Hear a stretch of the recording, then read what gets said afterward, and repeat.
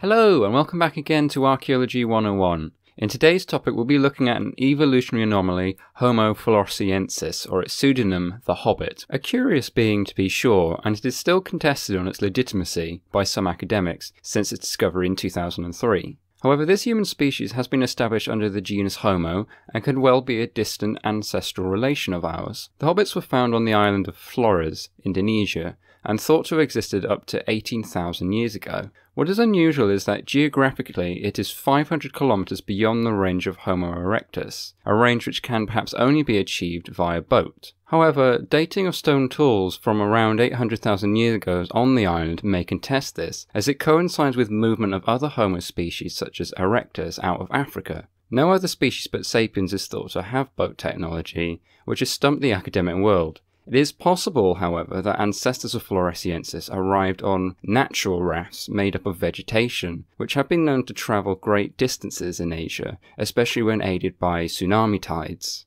The initial discovery was made in the Lang Bua cave, where a male individual, about a metre tall with a cranial capacity of only 400 cc, was discovered. This brain size is not dissimilar to a chimp, and this is a marked decrease from the other species of Homo who were already showing significant increase in their cranial capacity, such as erectus who had achieved a cranial capacity of 900 cc. Indeed, skeptics of this species claim that the first individual was subject to a condition such as microcephaly, which is a birth defect causing a very small shrunken head. The remains were damaged by a skeptic's attempt at replicating the bones, marring future examinations to an extent. However, other fossils were later identified and displayed very similar bone proportions and dated to as early as 95,000 years ago. Although it had small stature, the Hobbit bones were thick, representing a pre-Homo likeness. Indeed, its wrist bones are demonstrated to be more akin to an Australopithecine, such as Afarensis or Garhi, than of an actual Homo species.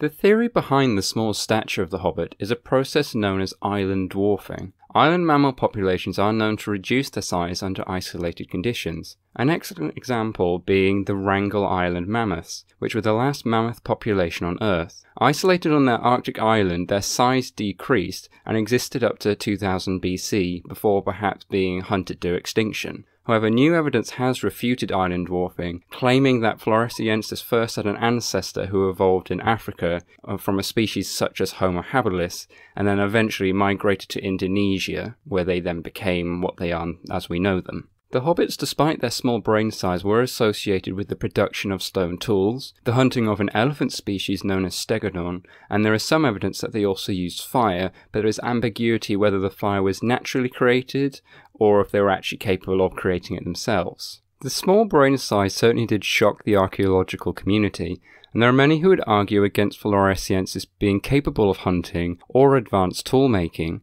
attributing these sort of attributes to a larger brained human, as it would mean that brain size has less of an impact on the ability to create fire, tools, etc., which so many of the big names in archaeology have claimed lays down the foundations of being human, that this big brain actually allows us to do something, and I think they fear that it might cheapen this to an extent. I think this was an overall positive experience for the archaeological community, however, as we need to be reminded that all of what we do is mainly theory and we need to be very flexible and be able to adapt to new discoveries all the time, which I think some of the older, more well-established ideas need to become more plastic. The dating of the few remains we have of the Hobbits only extend to 18,000 years ago, which could imply that this is how far chronologically Floresiensis got. They may have died out due to volcanic activity from volcanoes such as Mount Toba, which is known to have erupted some time ago, and finished by new sapien settlers, either directly or indirectly through the consumptions of its food resources, for example, and causing the extinction of an already stressed population.